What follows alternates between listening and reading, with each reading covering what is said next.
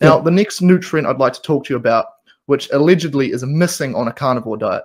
We've never had a case of scurvy, except James Blunt, supposedly, but I get the feeling he was a bit off the ball there. Yeah. How do we get enough fiber on a carnivore diet? I'm sorry, do we get enough vitamin C on a carnivore diet? Well, the answer is yes. Yes, we do. Why do I say that? Well, because there actually are no established or bona fide cases of scurvy that have ever been reported. An anecdotal story from James Blunt, who's a great singer, but not actually remotely qualified to speak about health, doesn't cut it. It also turns out that apparently during the period of time that James Blunt was talking about, for some reason, his diet consisted entirely of chicken and mayonnaise. Well, there's no surprise he had problems in terms of what it was gum health, actually. It wasn't scurvy. He had gingivitis. Anyway, that's the one story that we've all heard about. You know, oh, scurvy on a... No, we don't get scurvy. Look, I've been on a carnivore diet, or mostly carnivore diet, for the best part of 10 years now.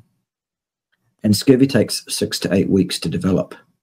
So I should be dead if scurvy was a problem for carnivores, and I'm not. Ergo, either I'm Superman and so is everybody else on the carnivore diet, because there's not one single case reported, or they're wrong. Maybe it's that. Now, there are many accounts of sailors who used to get scurvy. What do you think the reason that they got this was?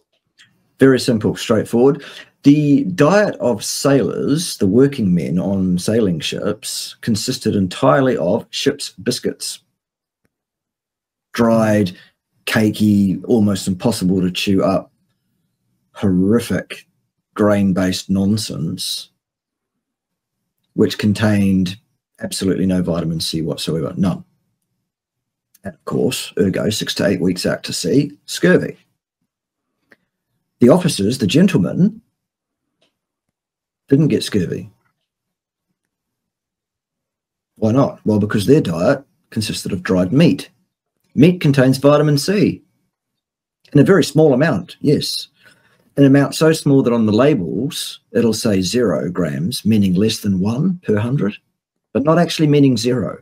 There is some vitamin C in meat, even dried meat, even cooked meat, enough to prevent scurvy. In a carnivore, the amount of vitamin C that you need to consume is vastly less than you would need to consume were you eating carbohydrates. Why is that? Well, because one of the main transporters of vitamin C from the blood into the intracellular space is a transporter called GLUT4. You've probably heard of that one. Its main job is to move sugar. Well, we think of it as its main job is to move sugar, and we call it GLUT4 for that reason. But actually, it has several roles, and one of them is vitamin C. Now, if you've got a bunch of carbohydrates trying to get into cells in your blood, that's going to outcompete the vitamin C, which is at a much lower concentration. Ergo, you need more vitamin C to remain healthy. Prevent that blockade by not pouring carbohydrates down your stupid neck every day of your life, unnecessary contraindicated carbohydrates, then your GLUT4 is free to move as much vitamin C as it wants, pretty much, and it does. So you actually need nanograms per deciliter of blood as a carnivore, not milligrams per deciliter of blood, which you will need if you eat a standard diet. So there it is, vitamin C, put to bed.